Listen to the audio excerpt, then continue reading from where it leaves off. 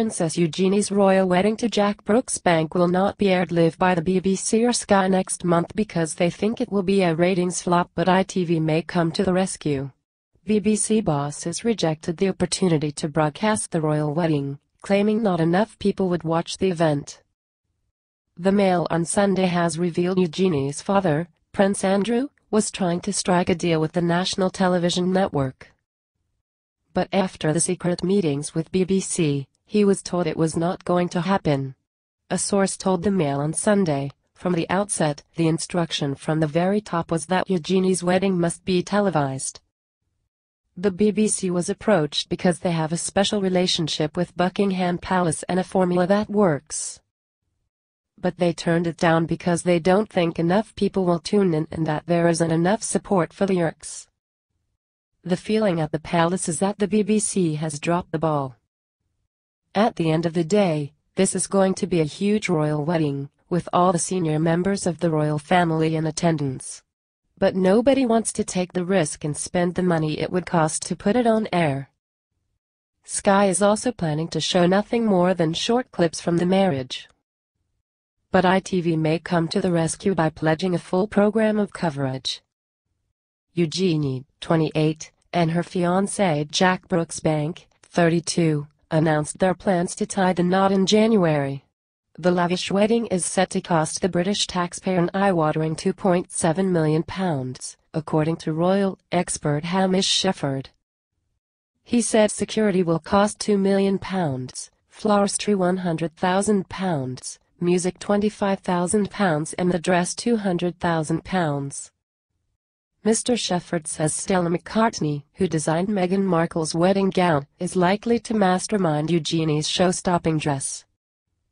The couple, who started dating in 2010, will be wed at St. George's Chapel, the same venue as Prince Harry and Meghan Markle.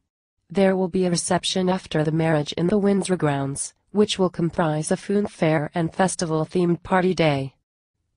Mr. Shefford told Mail Online, after Meghan and Harry's wedding was the most viewed wedding in history, a second royal wedding at Windsor is certainly going to attract another global audience.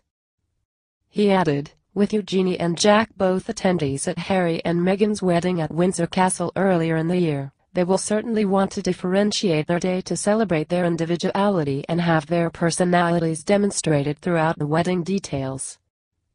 After Meghan broke tradition by walking herself down the aisle, and by having a gospel choir and her now infamous preacher, Eugenie will be delighted to have the freedom to do exactly what she wants.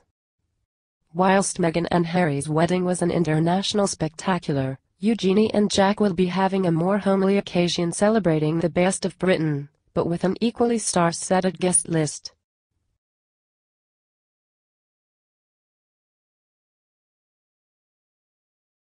Meghan Markle, 37, and Prince Harry, 33, had their wedding in May.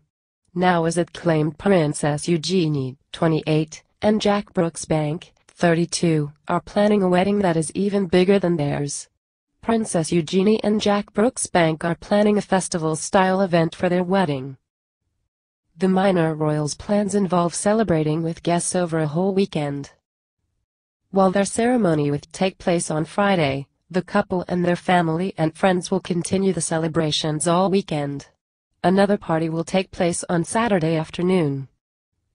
According to reports from people, the couple will have a party on Saturday in the grounds of the Royal Lodge.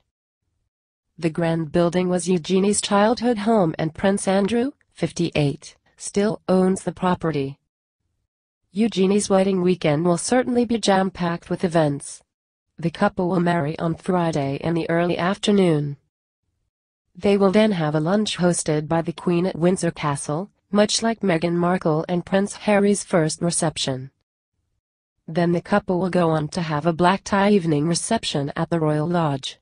If guests aren't exhausted and too hungover, they can also attend another party the next day, where there will be a fairground and different food stalls. A source told People, "It is Eugenie and Jack's party and they are very much involved in all the details and decisions." The magazine also reports that Bentley's Entertainment is organizing Saturday's event. The Beckhams also hired this company for their wedding in 1999. couple Princess Eugenie be copying Meghan Markle's wedding look?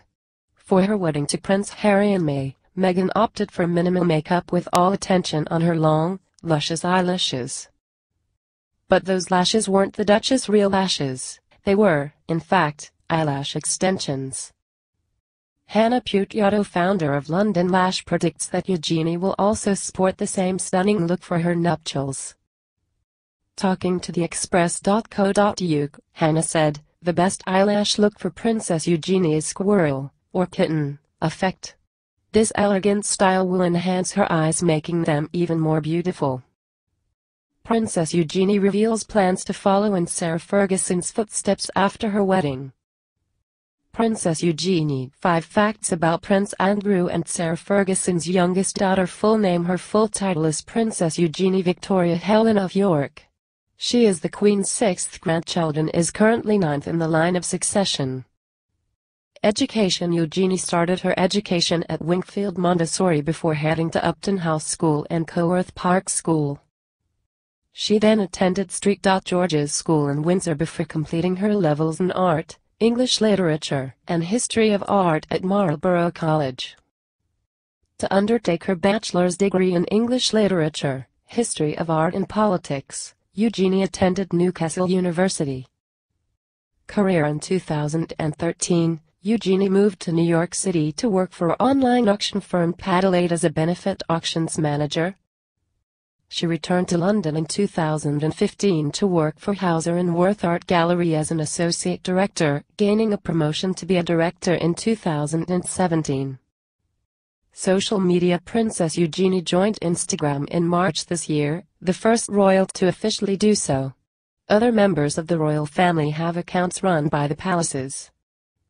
She has 281,000 followers, but is only following 19 accounts, including close friend Ellie Goulding, her mother, and Queen Rani of Jordan.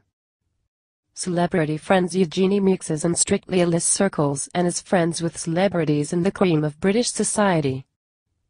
Close girlfriends include Cressida Bonas and Shilzy Davy, both former flames of Prince Harry.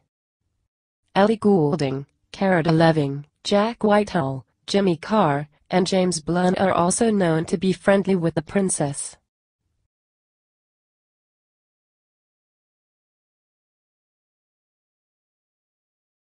Meghan Markle has reportedly cut out some of her closest friends, in a bid to stop all the leaks to the press she's experienced since marrying Prince Harry. Meghan Markle's inner circle is reportedly shrinking, as the newest member of the royal family struggles to decide who she can trust. According to People magazine, Meghan, 37, has had to let go of a number of relationships she had in the years before her May wedding to Prince Harry. Meghan has lost touch with some of her close friends from before the wedding, which has been tough, a source told the publication. She's finding it hard to know who to trust.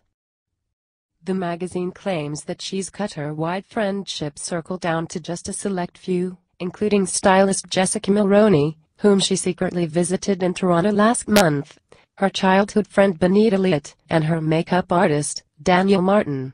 "There's a small group of us that check in with her and see how she's doing, but she's still the same person," Martin told People. It follows months of leaks to tabloids and a regular flow of public comments and interview from the Duchess of Sussex's family, namely, her half-sister Samantha and father, Thomas Markle Sr. "It was very wearing on her. It's her private life," a source told the magazine of the ongoing drama. "The beginning of marriages are not that easy, but to have that impetus of your own family being disloyal is horrible and embarrassing."